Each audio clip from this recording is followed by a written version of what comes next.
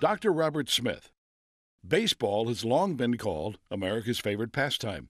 And even if you don't believe the theory that Union General Abner Doubleday invented the game in 1839, it is only an American game, but not so much anymore. Baseball is now played in many countries around the world, and one of the moving forces in that in recent years is Dr. Robert "Don't Call Me Bob" Smith. As president of the International Baseball Association for over a dozen years, he is credited with getting baseball accepted into the Olympics as a medal sport. He oversaw the winning of the first gold medal in baseball when Cuba won in 1992. I covered the U.S. win baseball gold at the Games in Sydney in 2000. Smith has local roots. He graduated from Greenville College in 1957 and began working with the United States Olympic Committee in 1977. He was elected president of the International Baseball Federation and held that position for several years.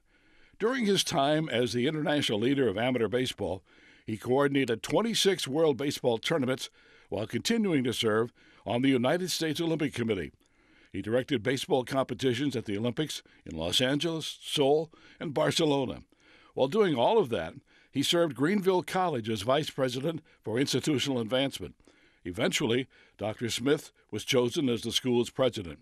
Perhaps its biggest honor, next to be married to his wife Joanne for 61 years, the International Olympic Committee awarded Smith the Olympic Order, the highest honor given by the IOC. Don't call him Bob, so what do we call him? Well, everyone who knows him just calls him Ish. Tonight, we call Ish a Southern Illinois treasure and a member of the St. Louis Sports Hall of Fame.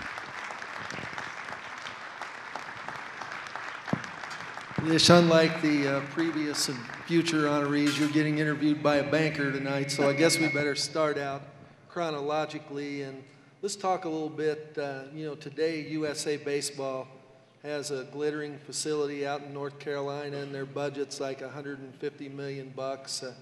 When you started the trail with this, tell us a little bit about the offices and how USA Baseball got its go in Greenville, Illinois. Well, I got my start with the NAIA, National Association of Intercollegiate Athletics. Was asked to serve on the U.S. Olympic Committee and the United States Baseball Federation because of that. And the first job I got, the banker would appreciate, was Secretary-Treasurer because nobody else wanted it and we didn't have any money, so really I was a secretary. But then Commissioner Kuhn sent us a $25,000 check and I had money, so now I'm not only a secretary, I'm a banker. And that got us started. That was the beginning. And so it went from there to in 1980, when I went to my second World Congress, I was elected president of World Baseball. Well, I was actually elected vice president. The president, unfortunately, was in jail in Nicaragua. And so my job was to get baseball in the Olympics, get Carlos Garcia out of jail, and then run world tournaments, and then be Rich Stevens vice president at Greenville College. So it was just a piece of cake. You mentioned the turbulence, having to get one of your comrades out of the Huskow to get international baseball rolling toward the Olympics. That was such an amazing time in the late 70s and early 80s in the Olympic movement to get a sport authorized at a time when you've got us boycotting the Olympics in Moscow, which cost one of our local guys, Craig Virgin, a shot, and then they boycotted the ones in Los Angeles. Walk us through that process, because you met some interesting characters along the way, including a little dictator just south of Down Miami. south, And yes. Yeah. Just talk us through how all that came to be. Well, my friend down south, Mr. Castro, was actually helpful to me in some very important ways along the way. But my birth, God in some way knew what he was doing when he got me created and born in 1936, because just as I was moving into NAI leadership and the United States Baseball Federation, a decision was made to send the Olympics to Los Angeles.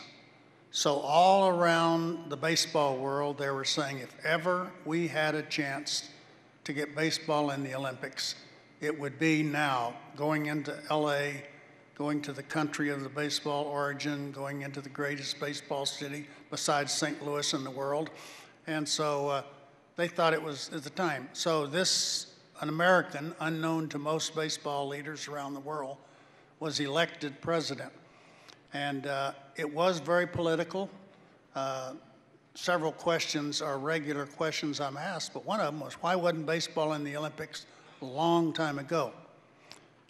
Mainly because we could not have the very best players in the Olympics. You couldn't get the major leaguers there during the summer when the games are played. And the Olympics are based so much on television revenue. And without the Ozzie Smiths and the #1 players being there, the IOC just wasn't interested in us. Until the Olympics came to LA, and we had such a great success in those games that the president of the IOC, Juan Antonio Samaranch, in the closing interview said, the one thing I've learned in 1984 is that baseball belongs in the Olympics. But when President Samaranch wants it in the Olympics, it's going to be there. So a big part of our work was done because of Peter O'Malley and the Dodgers and all that happened in 1984. That was a demonstration sport. '88 was a demonstration sport. But then 1996 in Barcelona, it was gold medal, and we'd reached our goal. Very good, Dr. Smith. Throughout your life, both in international baseball and subsequently with your work with Fellowship of Christian Athletes, and something that people out in this room tonight should know about you in our little rural area. Over your time with Fellowship of Christian Athletes, you raised well north of $2 million for that very good cause, and you made a lot of friends along the way. Why don't you talk a little bit about some of the folks who passed through Greenville and who you have worked with so closely, not just in the baseball world, but... Well, my interviewer is being modest because Forrest Langenfeld was an important part of that, helping us raise money by helping us with our silent auctions time and time again. But some of those interesting people who've come through Greenville, probably one of the most famous or infamous is Tommy Lasorda. He's been there about 3 times to help us with various projects. We've had almost every Cardinal retiree that we could possibly get, from Ricky Horton to the rest of the ones that have retired. We've had Bobby Bowden there from FSU. We've had the Nebraska coach, the outstanding retired Nebraska coach. We've just been able to have some wonderful guys come, and the Fellowship of Christian Athletes has been the reason for that. And that FCA has been such an important part of my life. I'm really, really thankful for it. Just kind of in wrapping up, some of us were talking out in the audience earlier. You made, 2 trips down to Havana to meet with Fidel, or just one?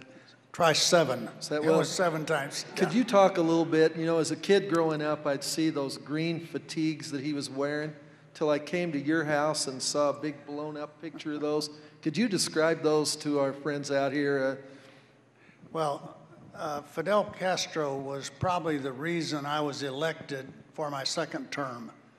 The Congress for the election was in Havana, and I was running against a Puerto Rican who had been in international baseball probably 20 years, and a person from Italy who had probably been in international baseball 40 years, and I had been in international baseball 4 or 5 years. But on the 2nd day of the Congress, the Cuban said to me, "Bob, put your vice president in charge. We've got to make a call." Well, that call was to Fidel Castro's office, and we spent 2.5 hours bonding. We actually became very close friends. But about halfway through that interview, or that time together, Fidel Castro said to me, "Dr. Smith, I guess you wonder why I'm here, why you're here." And I said, "Well, yeah, I sort of do." He said, well, I want you to know that we've decided, which meant he had decided, that Cuba was going to support me over the other two candidates. Because he said, we learned that we can't trust the Puerto Rican and we can't trust the Italian, but my people says that we can trust you. Well, that was at 3 o'clock in the afternoon. At 5 o'clock that night on all the newspapers in Havana, it's Cuba and Fidel Castro support Smith. The two guys running against me withdrew before the night was over, and I went in, by acclamation the next day. So I owe Fidel quite a bit. One other Fidel story. He said to me, you know that I was a pretty good baseball player. Well, in Cuba, I said, yeah, I know that. Didn't want to disagree with him. He said, I was, the New York Giants looked at me as a possible pitcher. Well, smilingly, I said to him, President Castro, there's lots of people in my country who wished you had been a baseball player.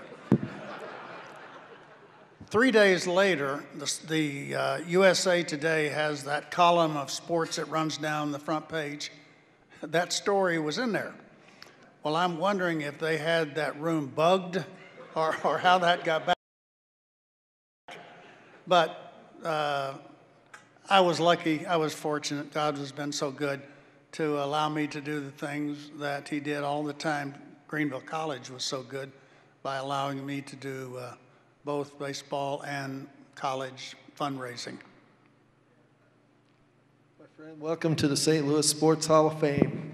Thank you. I'm honored.